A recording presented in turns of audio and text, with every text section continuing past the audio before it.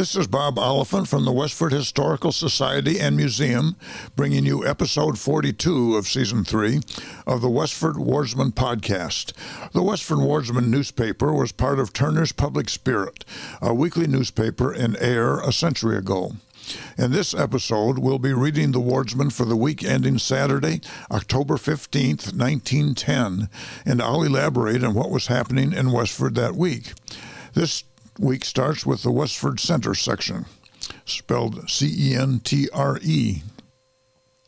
Mrs. Jenny Emerson of Ward Hill, Haverhill, and Lowell Layton of Oshkosh, Wisconsin, have been recent guests of Mrs. Mary E. Fletcher. Mr. Layton is a native of Westford, having been born in the house that formerly stood where our town library now does. He keenly enjoyed looking over our village, noting on and commending its improvements and changes. But like many others loyal to the old Westford Academy, he much regretted its present state from its former dignity. The old Westford Academy he's referring to is the original Academy building, which had been moved across Boston Road in 1907 to its present site, where it is now the Westford Museum. In 1910, it was in a state of disrepair, but would be remodeled into apartments in 1911 by Henry O. Keyes. It was later used as the Westford Center Fire Station and is now the Westford Museum. Columbus Day was observed by the schools being closed and the children having the holiday. Flags were in evidence through the village. Little Gussie Anderson of Brookside, one of the primary pupils at the Frost School, while playing at recess Tuesday, fell and received a badly cut lip and mouth. The little lad was taken to Dr. Wells, and a number of stitches were necessary to close the wound.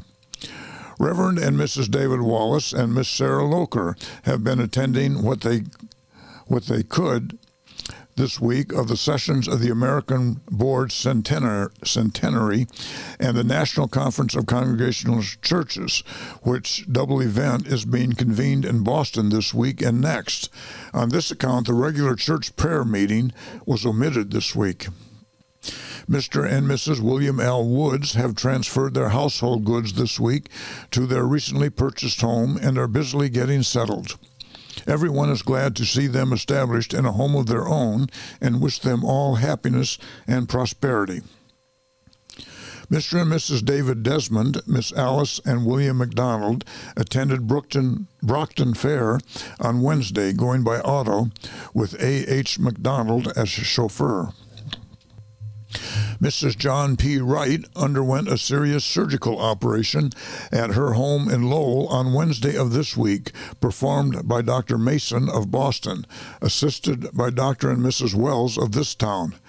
What would seem more than the average share of sickness has been portion of this household during the past few years, and the sincere sympathy of their many Westford friends go out to them at this time. Can you imagine a doctor today coming to your home to perform a, quote, serious surgical operation, end quote? I don't think so. Word comes from our veteran townsman, Hiram Dane, who is in California, that he is well and enjoying his experiences there, although somewhat troubled with rheumatism. Mr. Dane expects to come back to his Westford home next spring. He is at Glendora, near Los Angeles. He was one of Westford's Civil War veterans. Since the electric cars resumed traffic on our branch line in the spring, motorman Sherlock and conductor Cutter have scarcely missed a trip with their cars. Once or twice they have been held up for minor repairs, but there has never been any unnecessary delay. The patrons of the road very much appreciate having so prompt, efficient, and courteous a set of men for the cars. These are the trolley cars that used to run up the hill to Westford Center, to the Common. Funeral is the next section. The funeral of Mary Elizabeth Colburn took place from her late home on Friday afternoon, October 7th at 1:30, and was well attended by neighbors, friends, and relatives.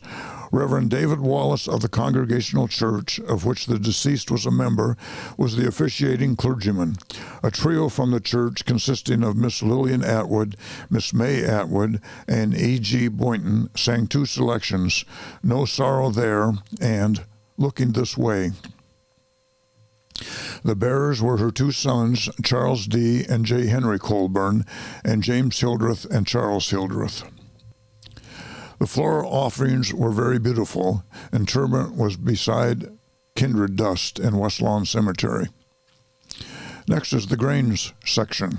At the last meeting of the Grange, the attendance was good and much routine business was transacted. The names of 4 applications for membership to be initiated for the fall class were balloted for as follows: Mrs. Arthur E. Day, Miss Addie Day, Benjamin Prescott by initiation, and Arthur E. Day by demit. Demit means he resigned his membership from another Grange somewhere else and transferred it to the Westford Grange. It was voted to extend invitations to Acton and Groton Granges for Neighbors' Night, November 17th. The lecturer's hour was a social time. Dancing to the accompaniment of the Grange Orchestra was enjoyed, and tables of whist were arranged for those who enjoy the game.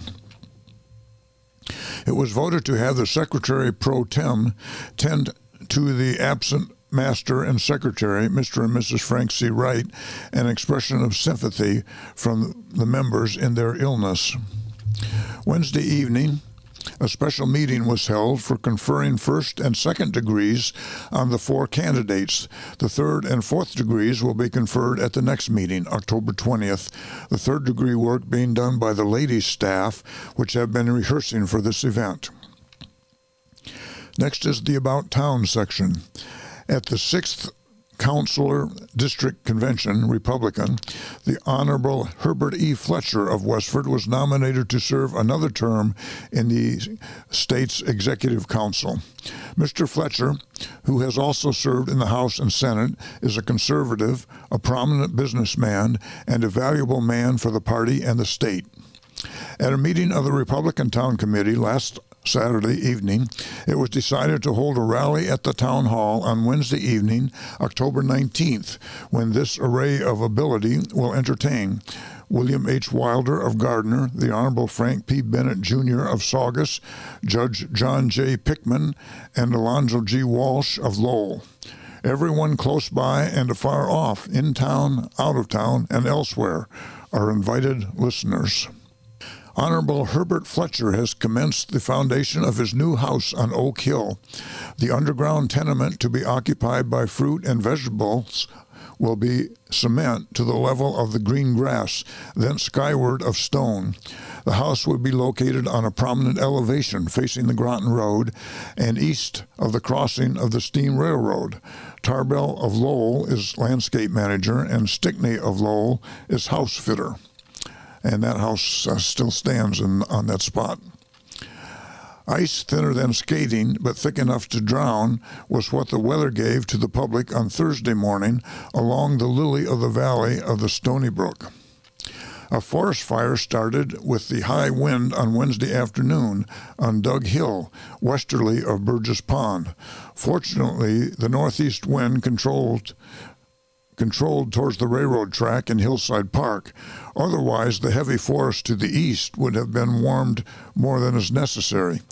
Chief Forest Fire Warden John A. Healy was soon enough on the scene to discover that the fire was apparently one of plan. 3 separate fires had been started along an old road. Reverend Charles A. Allen of Waverly, professor at Harvard, conducted the services at the Unitarian Church last Sunday. Much sympathy goes to the Nelson family, who live at West Chelmsford Corner on the Lowell Road.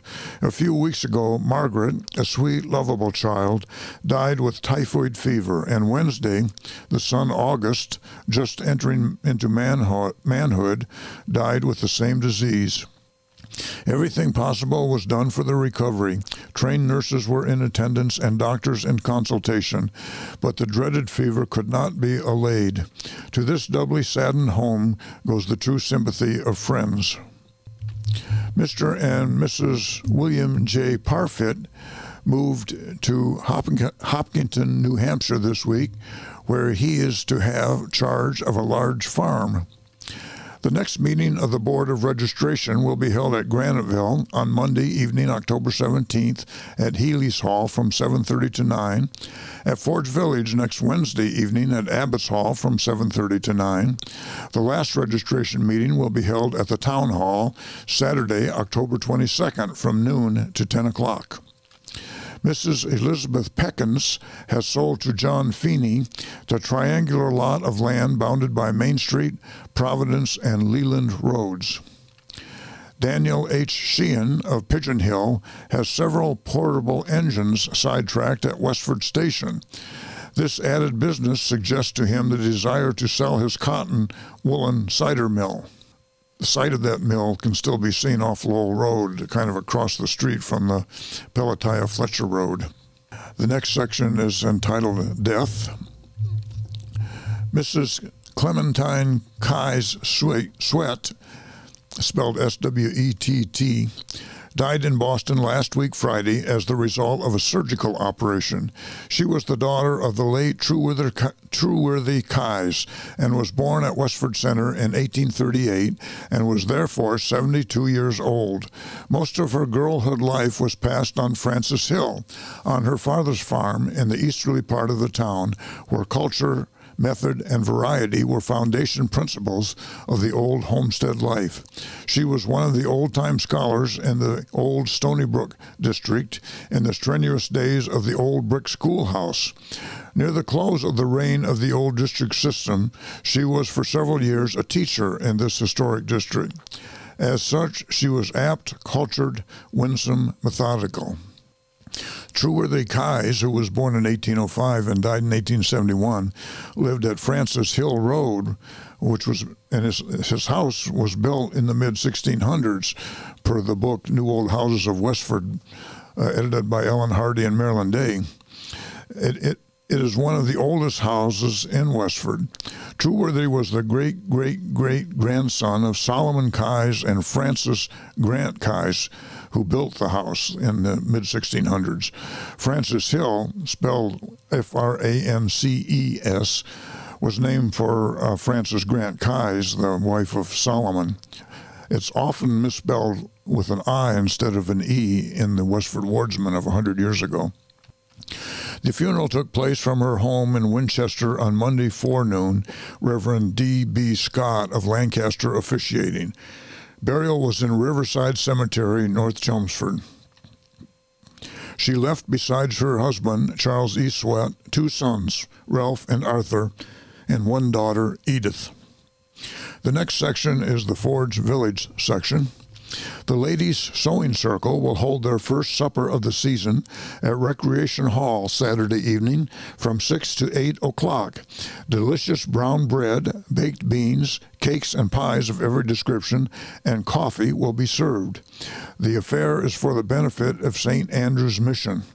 The horse sheds in the rear of the mission house, which were built some time ago, have received a coat of paint, which adds considerable to the appearance.